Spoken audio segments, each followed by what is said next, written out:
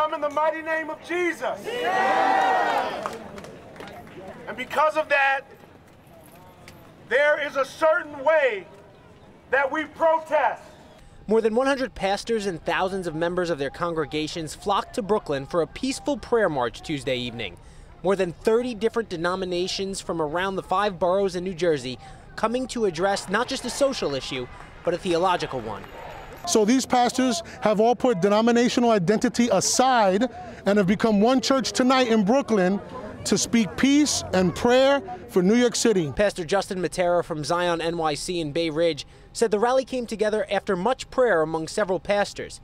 He said the church needed to be a leading example of how to protest peacefully after several nights of looting. The city needs to see that the church cares about this because God cares about justice, and we can't let the city think that the church is going to be silent during this moment. Several participants said they were motivated to join the march after President Trump stood outside a Washington church while holding up a Bible just minutes after firing tear gas and rubber bullets at peaceful protesters outside the White House. Those of us who treasure the Bible as God's Word